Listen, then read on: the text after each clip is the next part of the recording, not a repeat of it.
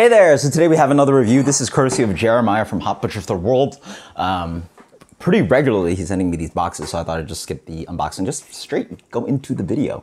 This is a review. This is Normalize the Signal. This is a Mosaic Sabro double IPA 7.5. Let's not, yeah, that kind of like, what is this like? Anyway, fun, kind of graffiti-ish, kind of like sketching kind of artwork on that. Mosaic and Sabro. Let's see how this combination turns out. Brewery definitely trying things out, experimenting, blends and percentages and all this kind of fun stuff. So, and also processes probably within how the hops are used on whirlpool, cold side, all that stuff. So, beer is that kind of classic milky looking New England haze, full-on haze, like old color, like yeah, completely opaque, and fluffy white head on that. Looks nice. Yeah, cheers. I don't avoid looking at tasting notes. Let's not do that.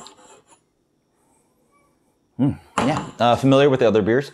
It's got this soft kind of like pillowy. Oh man, pina colada. I'm thinking back to New York City, just having like delicious kind of like takes on ices. Like was it Ray's? Is it Ray? No, Ray's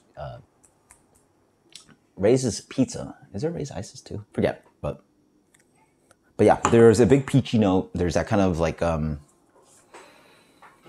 not straight like, what is it, shaved ice, where it's like big crystals. It's a kind of smooth, creamy, what do they call that? Sorbet, yeah. So it's got a ton of this kind of like apricot peachy thing. And deep underneath, you get like a really rich kind of like coconutty, pina colada, tropical vibe. Soft. Nice and pretty. Cheers.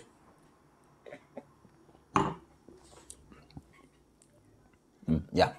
Follows on the palate. You get this bright, just like, I mean, it's absolutely insane that Sabro offers this flavor note, but it's that kind of creamy, but like creamy slash like flaked coconut thing.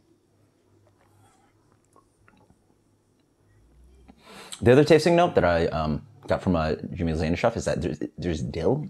And I sort of can see that. There's that kind of like dilly, spicy, bright kind of character to it. So it's not only coconut sometimes, but it's also dill. And I've gotten that from one of our Sabro beers at Ellipsis too, yeah. It's just like edge of just like bright green herbal character. And it's like specifically that dill, like, which would be fun with seafood. That'd be pretty interesting. Because now you talk about it, it's hard to get past it.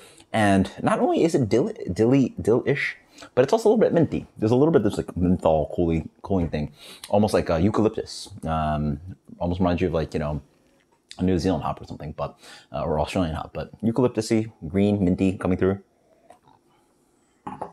So you get this bright kind of like pineapple flavor with a little bit of that coconut. So it's like not pure pina colada, but it's like reminders of it.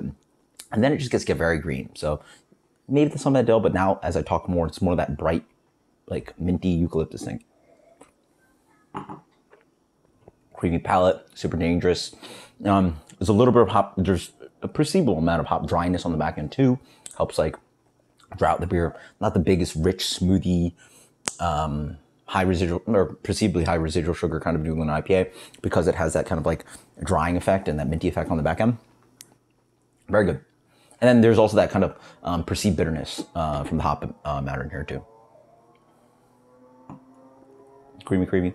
Tasty stuff. Very, very, very good.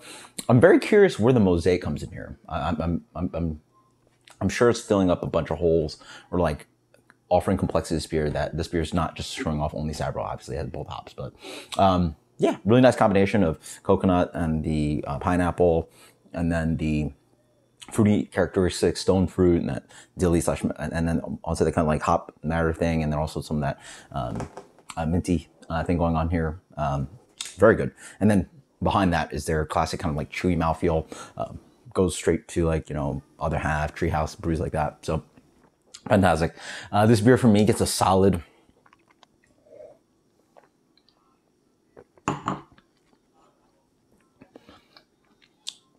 very good. Let's go with a solid 97, why not? 97, that is Hot Butcher. And by the way, I completely forgot. Let's compare some tasting notes. Candied citrus. Yeah, yeah. Light pine. There you go. That's that green flavor I was talking about. And then vibrant tropical, for sure. Yeah, there you go. So that is Normalize the Signal. 97 for me. Thank you so much, Hot Butcher. Until next time, guys. Cheers. Later.